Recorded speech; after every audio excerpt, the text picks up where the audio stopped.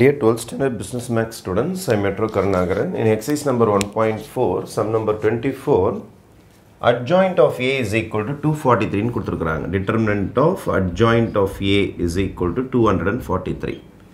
Determinant of adjoint A நாலும் determinant of A power n minus 1. N is the order of the matrix. அதாவது n cross n கொடுத்திருக்காங்க பாருங்க. அந்த order தான். n minus 1 is equal to 243. Adjoint A, determinant of adjoint A நாலும் determinant of A power n minus 1 நாலும் ஒரே answer தான். இது இதோட ஃபார்முலா. Determinant of A நம்ம கையிலே கொடுத்துட்டாங்க 3 னு கொடுத்துட்டாங்க. அப்ப 3 power n minus 1 is equal to 243. நீங்க பிரேக் பண்ணீங்கன்னு வெச்சீங்கன்னா 3 டேபிள்ஸ்ல 81 வரும். again 3 tables போடினா 27 வரும். again 3 tables 9 வரும். again 3 tables 3. அப்ப 1 2 3 4 5 பேர். அப்ப 3 power 5 னு போடலாமா?